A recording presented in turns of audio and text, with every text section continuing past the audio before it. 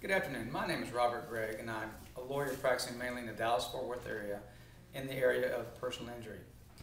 Many of my clients are injured in accidents, and they ask me the question, what do I do about my vehicle once it has been involved in an accident? And do I have a right to have my vehicle fixed at my body shop, or do I have to go through the insurance company's body shop? After an accident or a collision, it's really important to know what you're entitled to. Often insurance companies, adjusters, will not tell you everything you're entitled to in order to save that company money. They will also generally try to convince you to have the damage repairs completed at a repair shop of their preferred list, citing that the insurance company has approved the shop and they guarantee the repairs.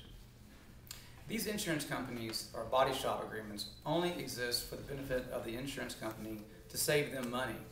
This often results in lower quality repairs that can lead to problems ranging from cosmetic imperfections to serious structural integrity issues that can lead to problems with the vehicle's ride, stability control, and safety. You have the right to have your vehicle repaired at the shop of your choice. It is illegal for an insurance company to steer you or force you or require you or pressure you into using a particular shop.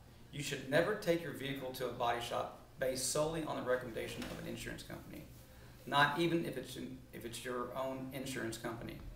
If you or a loved one has been injured in an accident, call the law office of Robert Gregg for any questions you may have so we can help you seek justice.